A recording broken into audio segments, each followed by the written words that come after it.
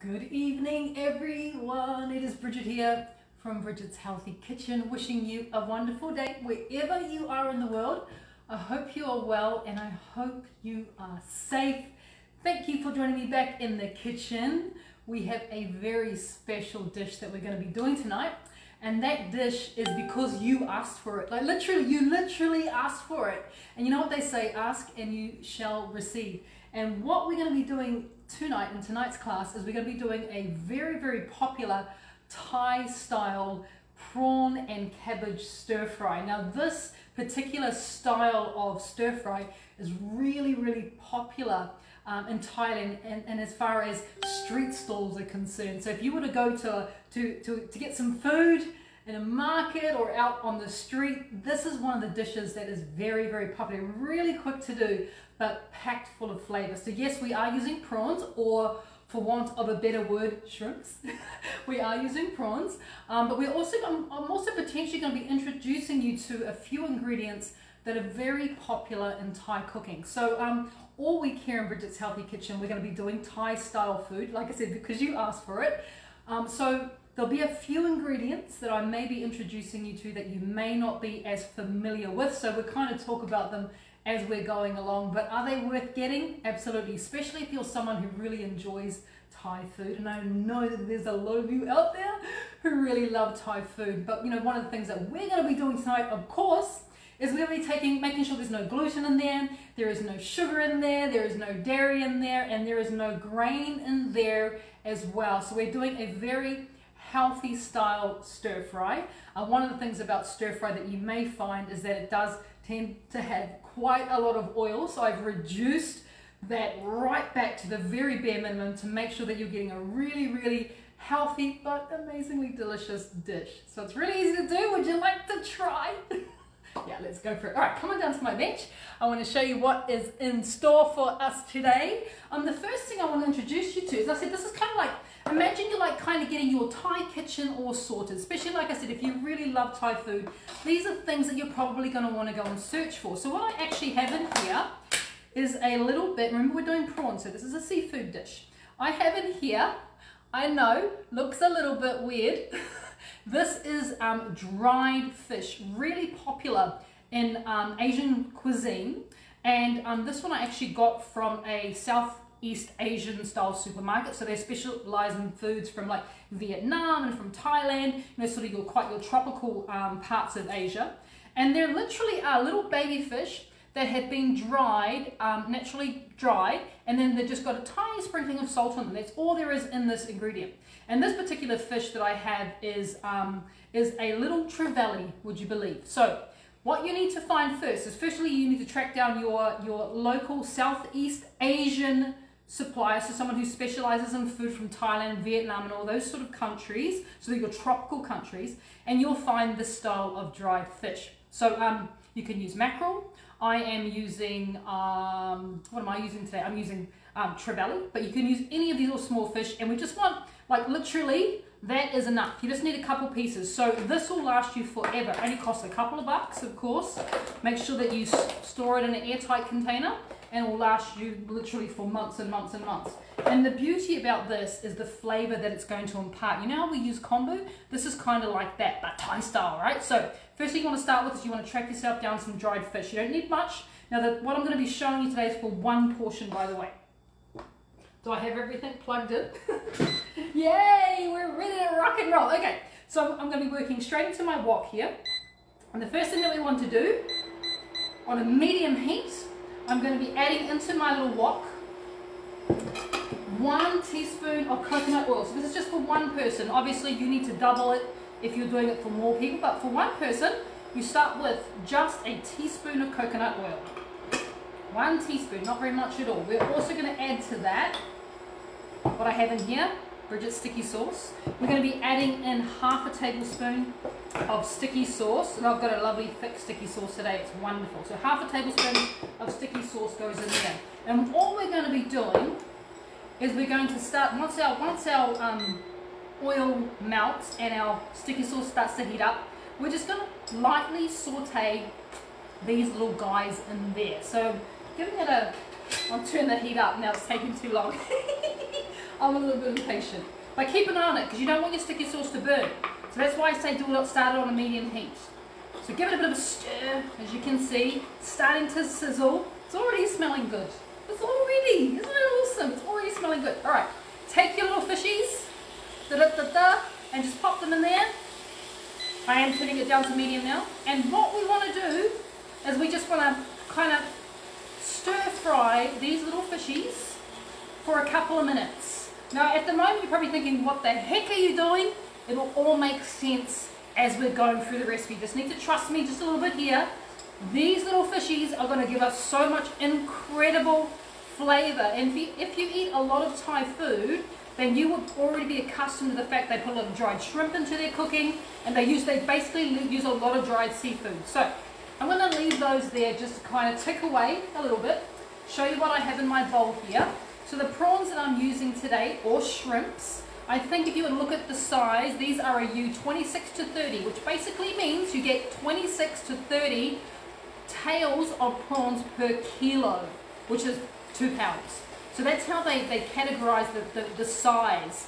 The higher the size, so if you had like a U40, that means there's 40 prawns or shrimps per kilo. These ones are around about a 26 to 30, which is quite a common size. And my prawns were frozen, nothing wrong with that, and I just defrosted them. I literally left them in a bowl of, just left them in the bowl on the bench for about, just as I was setting up and getting ready, I just let them defrost naturally. So those are our prawns. Just looking at, I'm just taking a little gander over here. See, you see it's kind of starting to colour up. If you were here right now in my kitchen, I wish you were, I would sit you right there in front of me, right there. You'd be sitting there and we'd be having a chat. Might even be having a glass of red wine because you have polyphenols and everything. And the smell that is coming off this wok right now is pure heaven. It is so fabulous. Look at that. So we just want that to heat through and start to kind of get a little bit golden and a little bit crispy. So that's looking good. So those are our prawns or our shrimps. As well as that, like literally the other main ingredient here is cabbage. And just a few other bits and pieces. It's that simple to do. So with the cabbage, I'm just using a plain, normal, common, everyday white or green cabbage, as they're both known. And you want about 300 grams of cabbage, which is about 10.5 ounces of cabbage per person. Because one of the things that is really important that we learn to do is we learn to limit the amount of protein we're eating, which would be, in that case, would be our prawns, and make sure that we're having twice, if not 3 times as much vegetables, because this is what's going to keep us at our optimum health and our optimum weight, is if we are making sure that we are including all these awesome vegetables into our diet. So, when it comes to protein, whether it be fish or tofu or meat, we're having, say, a portion of meat with 3 times as much vegetables. That's a really good rule of thumb, by the way. So I'm cutting the cabbage just into kind of thin strips. This dish doesn't have any rice noodles or anything like that. This is literally an entire meal in a pan, which is kind of cool, and it's kind of what you want. So let's have a look at our little fishies. Oh my gosh, the colour. Check out that. Do you see how it's gone really, really golden? Yes, that is exactly what we want. And at the same time, all the flavours that are coming off those little fishies, and also the sticky sauce and the coconut oil, hence why I'm doing it on medium. I don't want to burn anything.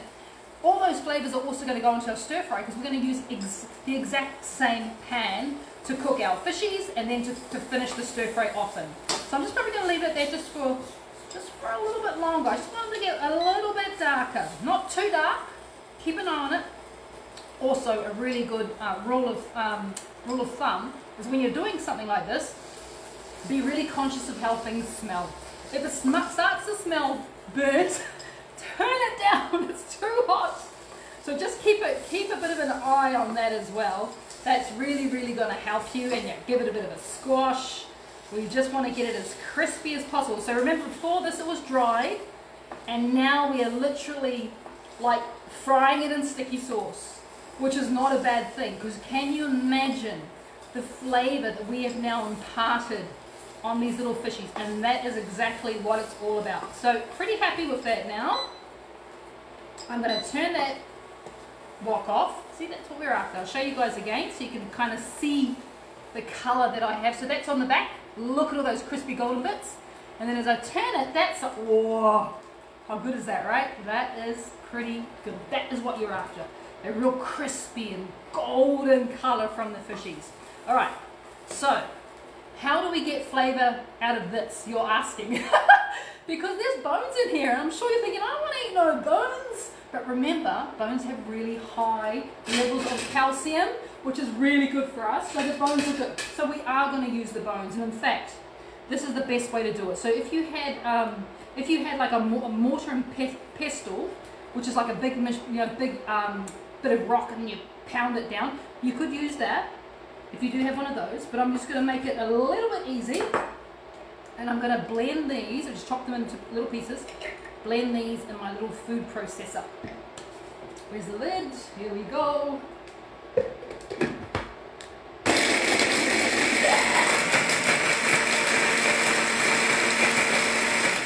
So what we're kind of after is this incredible flavour that we are going to add to our stir fry.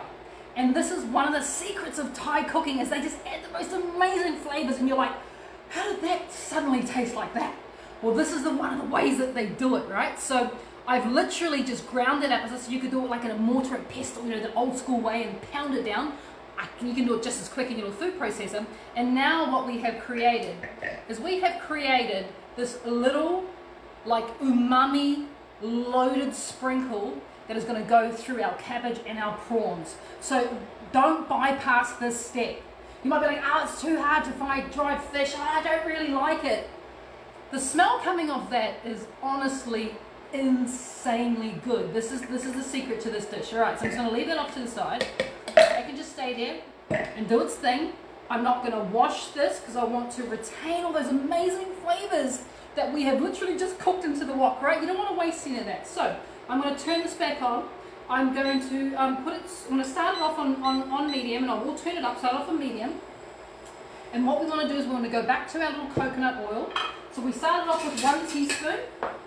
We're going to add just 1 more teaspoon, not that much at all. I think the traditional recipe for this called for like 90 mils of vegetable oil. So we've only added 2 teaspoons of coconut oil, so which is really, really good. But we're going to go back to our lovely sticky sauce, which is sitting here waiting for me. And we're going to add another ½ tablespoon, which takes us up to a total of 1 tablespoon of our sticky sauce. So lots of flavors already we are imparting on this wonderful dish. So that's in there. You probably wondered when I'd start adding ginger and garlic. Now is the time, because we're literally ready to stir fry. So I am adding ½ tablespoon of ginger. We are also going to add 1 tablespoon of garlic. If you're not that keen on garlic, just go half, but I love garlic, so good for us. So I'm adding a tablespoon of garlic. And now we just want to give this a bit of time to do some work. A little bit of a stir fry. Do I have a wooden spoon somewhere? There we do. Yep. Alright, here we go. Bit of a stir fry. I'm doing it on medium heat. I don't want the garlic to burn. I don't want the ginger to burn. And because my wok is quite small, I'm actually going to be working in just like, I'm literally only going to do 1 portion in this wok for you guys tonight. But if you are doing this for more than 1, or you want to make this and then, you know, either freeze it down or sit it in the fridge as meal prep, then all you need to do is literally just double the quantities. But even if you are doubling the quantities, remember not to overfill your wok. The secret of good wok cooking is to have lots of surface area so things cook really, really evenly. So about 30 seconds to a minute of stir frying those 2 ingredients. Let's now add in our prawns.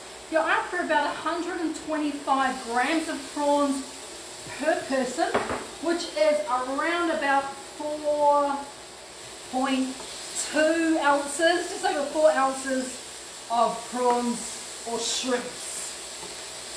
Keep on stir frying. I'm going to turn the heat up. I'm going to go for it. Oh, get nervous. This is the time where you don't move, right? Don't walk away. You know, you can't go check your phone now. You've got to stay present. Keep on stir frying. That's what cooking is all about. Give it a bit of a toss if you're feeling, you know, feeling enthusiastic about it. You can do that as well. You want to have these prawns in here, not too long, maybe for about, you know, 30 to 60 seconds. We're going to let them do their thing. And now we're going to add in the cabbage. Straight in. I know it seems like a lot per person. Don't worry about it. Actually, I think I've got more than 300 grams here. I've got about 400. But just remember, this is going to wilt down as well. It doesn't stay all big like this. It is actually going to, whoops, we lost some of the cabbage on the floor. It is going to start to break down. So keep on moving it around. Use your tongs to kind of make sure that you're getting as much work as possible. I'm now tuning it up. So now I'm doing things on medium to high. You want it to be quite hot now. Keep on stir frying, a couple of seconds. Gonna go higher again. Woo, throwing caution to the wind. So yeah, you want to kind of do this part on medium high to high. Now I say medium high to high because I don't know how hot your cooktop can get. Mine can get pretty hot. So I'm kind of going medium high, but you may have to go right on full bore depending on how hot your cooktop gets. Okay, that is looking fabulous. Thank you very much. The next thing we're going to add is this little sauce here. I know it's backwards, but it actually says fish sauce. So fish sauce is what is commonly used in Asian cuisine to add a saltiness. I'm using actually a coconut amino-based fish sauce. So there's no fish were harmed in the making of this. I just find it to be, it still smells like fish sauce, but it's a lot more of a natural product. Some of the fish sauce on the market can be pretty artificial. This is such a good company. They're called New Life. Can you see down the bottom there? NIU Life. New Life. Wonderful. You can add 1 to 2 tablespoons of fish sauce, depending on, if you're using this, probably 2 teaspoons, sorry, not tablespoons, teaspoons. If you're using like, you know, old school fish sauce, then go gently, just add 1. All right, stir fry. Toss, see, you can toss now as the cabbage begins to wilt down, which is wonderful. Mahey, could you grab me some herbs from the garden? I forgot. Just grab me a handful of whatever like you love, whatever you think looks amazing. Thank you. Alright, so that is looking good. The next thing we're going to do is, where's my water bottle? I was about to pour wine into it. That's not a good idea. A couple tablespoons of water goes in there. That is going to create the sauce for us. Keep on tossing. And already, can you guys see, we've started to create a little bit of a sauce down there, which is perfect. And we're pretty much done. The only thing left to do is to take back that, I'm turning it off now, take back that wonderful dried fish that we cooked and add a couple of tablespoons of that goes in, sprinkle it on. It's going to add so much incredible flavour. I'm also going to add a little bit of pepper. If you wanted to add chili, now would be the time to add a little bit of chili, a little bit of salt. Okay, let's have a look at what Mahey grabbed us. So he grabbed us rosemary. We probably won't use the rosemary this time, my darling. But really, really good thought though. We could use that for another time. We'll use that another time. But he did grab me some basil. So there is a wonderful Thai basil that you that I've actually got in the garden. But we're going to use that basil. So thank you. That was a very good grab of herbs very quickly. So the other way you could add flavour, something else I want to introduce you guys to. This you don't have to if you don't want to. Once again, but if you love Thai food, it might be something that you want to look at purchasing because it lasts forever. So what I have in this little jar here is I have dried shrimps, packed full of flavour. They're literally just little tiny. Look at them. They're so little and tiny. But just a tablespoon of dried shrimps sprinkled over top of this amazing stir fry is going to absolutely transform the flavour. So you can buy that once again from your Southeast Asian style, or what most Asian supermarkets have, little baby dried shrimps, and they literally, you store them in an airtight jar, they will last for 6 months. They're incredible. So those have gone on in there. Give that a little bit of a toss, and then the last thing that we're going to be adding to this is just a handful of fresh bean sprouts. They can go on, and now this kind of looks like meal for 2. It's huge. That's quite a lot of food in there, isn't it? I'm going to add more than why am I just, yeah, add it all, add it all. All right. That's actually quite a lot. Okay, this is for like 1.5. I don't think this will quite feed me and Mahi. There's definitely not enough prawns, but this is quite a big, decent meal. Then all you've got to do is think about plating up. And you know, there's so much goodness in this dish. There is so much goodness. And already the smell that is just attacking my nostrils is quite phenomenal. So let's put those prawns on top there. Like if I'm really hungry, that's probably me. I could get through all of that. So that's just a little bit more than one portion. The ingredients, oh, I did have more cabbage. That's what it was. I didn't weigh the cabbage right. So that is just going to go there for now. Because I'd like to show you how I like to finish it off with a few fresh herbs. So you could use basil. You could use, definitely use coriander. You could even use mint. You could use like, you know, Vietnamese mint or Thai basil as well would work really well on this. And the other thing that you could use is chives. Probably I would stay away from that, from rosemary or thyme or any of the real sort of heavy herbs. And you want to go for something that's quite light and quite luscious. So there you have this absolutely fabulous, remember, street style stir fry with prawns and cabbage and those gorgeous little fishies. They are so sensational. And what you essentially have is just the most fabulous little meal that you can whip up in about 10 minutes. And when it comes to stir fries, you want to make sure it's pretty easy. This is pretty easy. The hardest thing is definitely going to be tracking down where you can purchase, you know, your dried fish from. So just sort of take a look at this. So I want to show you guys once again what it looks like, so you can have a little track down in your supermarket. That's what it looks like. Like that's all it is, dried fish, yeah? And you only need about that much for one person. Dried fish, and also of course, if you want to add a little bit more of umami, then you're going to be wanting to look at something like dried shrimps too. Very popular, this wonderful prawn and cabbage stir fry. I hope you try it out. I'll be sharing the recipe with you tomorrow on Bridget's Healthy Kitchen. So you can request the recipe and print it off and keep it so that you can make this gorgeous stir fry anytime you need to. So keep an eye out for that. In the meantime, I hope you have a wonderful evening tonight. I hope you have a wonderful day for stay time wherever you are. Please stay safe and please stay well, and we will see you in a couple of days time. The next class we're doing here in the kitchen, our Thai week, our celebration of beautiful, gorgeous, so well balanced Thai cuisine. The next recipe we're going to be doing is amazing green papaya salad, which is just perfect, so well balanced. I can't wait to share that with you, but enjoy this. It is an absolute treat. So thank you for joining me tonight. I look forward to seeing you back here again in Bridget's Healthy Kitchen. Take care. Bye.